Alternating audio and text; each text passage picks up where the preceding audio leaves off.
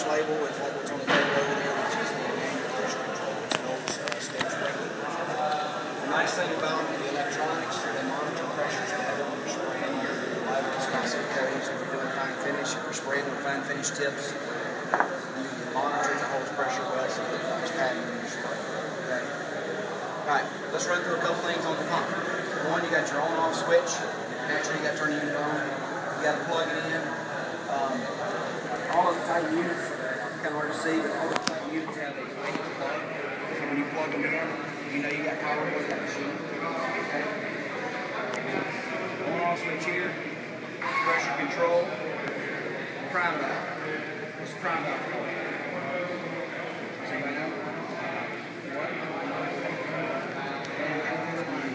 Get it primed up.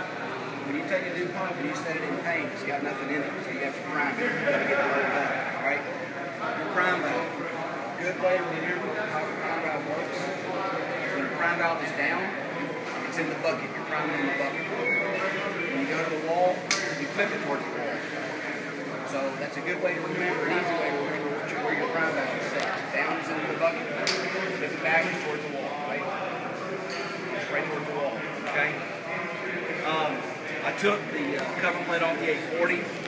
Your 440, your 640, 540, 740, 840 all have the new oil reservoir built into the unit. You know, the pumps in the old days, we had to take the piston lube and pour down into the top of the piston. Now you have a reservoir built into the unit. Okay? So when this is on here, you get ready to leave your package, usually you'll get the pump. You will shoot it out right down the piston rod, so you've always got a this cap just pops out.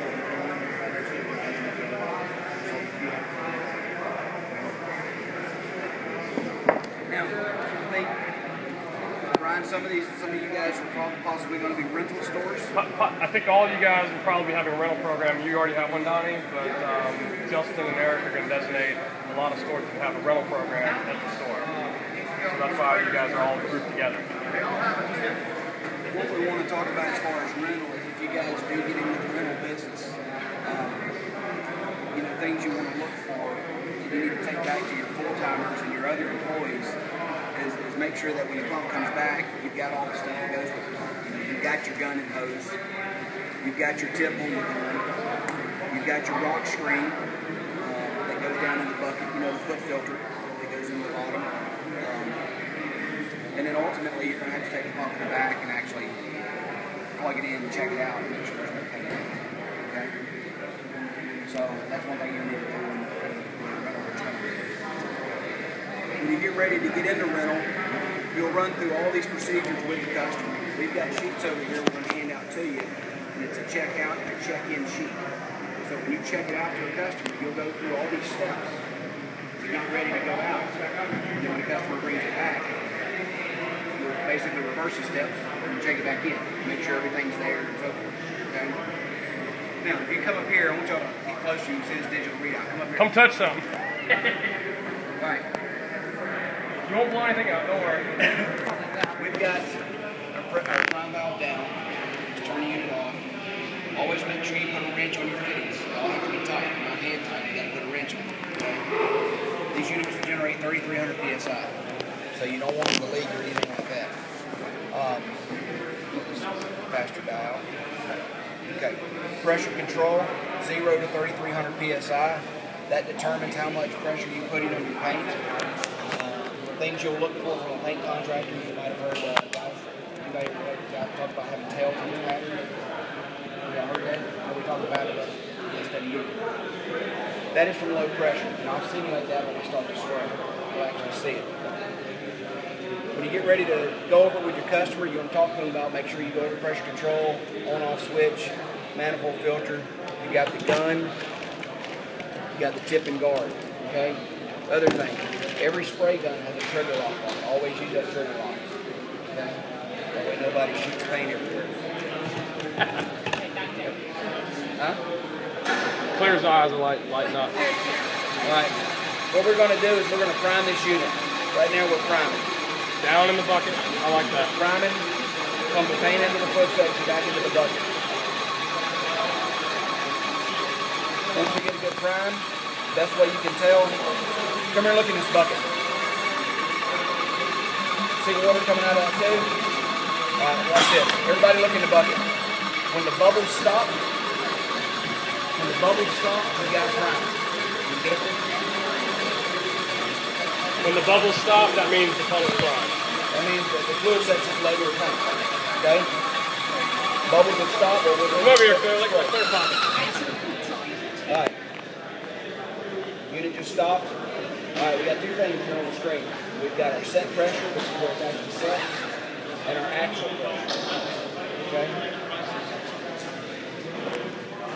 Customers ask a couple things you need to know on here. This is also on your 440. Now, your 440 doesn't have digital readout, but these lights are on your 440. What's nice about this is, one, you got the green light showing the readout, the motor's running, the orange light.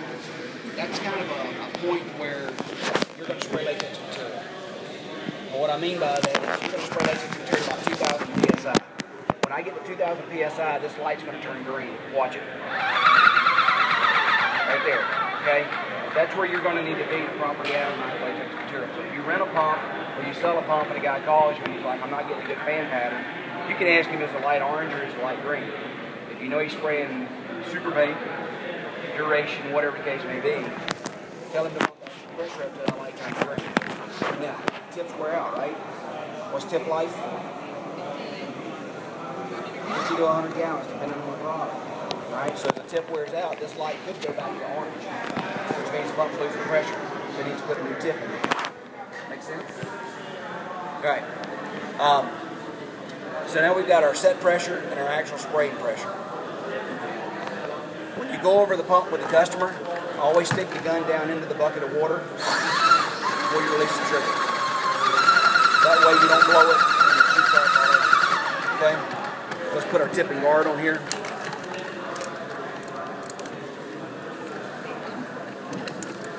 Is he filming me? Yes, he is. Sorry, Greg. Live at 5, you're getting filmed. This is a 517 tip. This is Mike Nelson's request.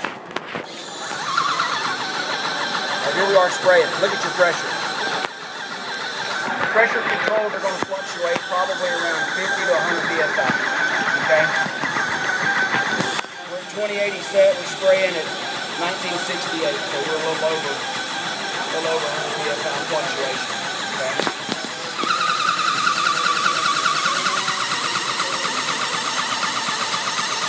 Stop reading your pressure. Are you nervous? Oh, I'll upload all this on YouTube. Yep. So talk about your pressure settings with your customers. You know, they're going to need to be over 2,000 psi. Just tell them to take it to that light turns green. And that should give them a pretty easy path. If it doesn't, just bump it up. Now, some things you want to learn on this screen, because if you pump that digital readout, there's a lot of features in here. You have a gallon counter. This is important for you guys that are renting. You can keep a perpetual log on every gallon that's gone through this pump. Alright? Rental pumps, guys will rent them for a week or two, they'll bring them back and say, you know what, I was only able to spray 3 days. You can scroll down.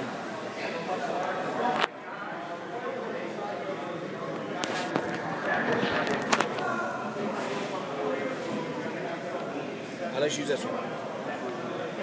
Come over here. Alright, look right here. Gallons pumped. Select 4. Alright, I've had 0 gallons. This is a brand new machine. We just hooked it up. So we basically had 0 gallons. Alright, your first scroll down on the menu is going to give you the gallons pumped. What I would do, Brian, hand me one of those tablets over there. We've got these tablets and you guys will take them back to the stores. What I would do is, if you're going to get in the rental business, get to this menu here. Get to this menu here, and when you run through the checkout procedure with the customer, you write down the gallon. If that customer sees you write it down, there's going to be less apt to bring it back and say, look, I went ahead and